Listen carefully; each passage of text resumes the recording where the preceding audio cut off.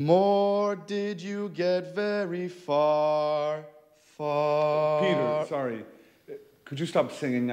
I can't read. Sorry, Jack. What are you reading? It's a book about inventions. Really?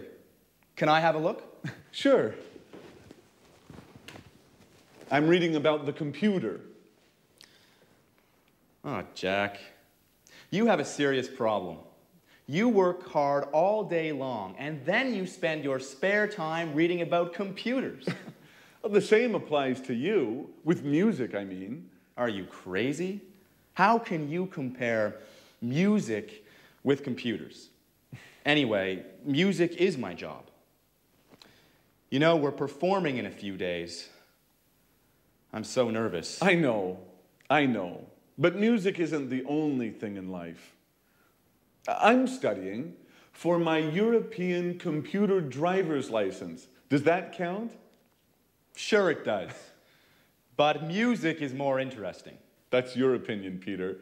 Well, for example, did you know that Bill Gates founded Microsoft, but the computer goes back to the 19th century? They built a computer in the 19th century? No. John Babbage had the idea for the first computer in the 19th century. He called it the analytical engine. Hey guys, what are you talking about? I've got a questionnaire for you. Are you ready? Not again. Why do you like answering all these surveys? I guess it's a hobby. A little strange, I know. Anyway, it's a way to learn something new about ourselves, you know? I'm curious. Aren't you too? Well, are you ready? No, not me. Please leave me alone, Alice. I have more important things to think about. Bye-bye. Jack? Okay, what are the questions? Shoot. So, this questionnaire is about love. First question. When was the first time you kissed someone? Ooh, that's an interesting question. I kissed a girl for the first time 2 years ago.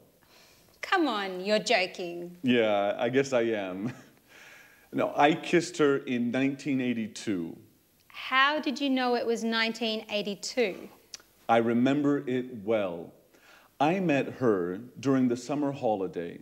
I was riding my bicycle, and when I saw her, I fell off. She was so beautiful. Did you kiss her immediately? No, it took me a long time. She gave me a kiss for my birthday in January. Interesting. Very interesting. Next question. Saved by the Bell.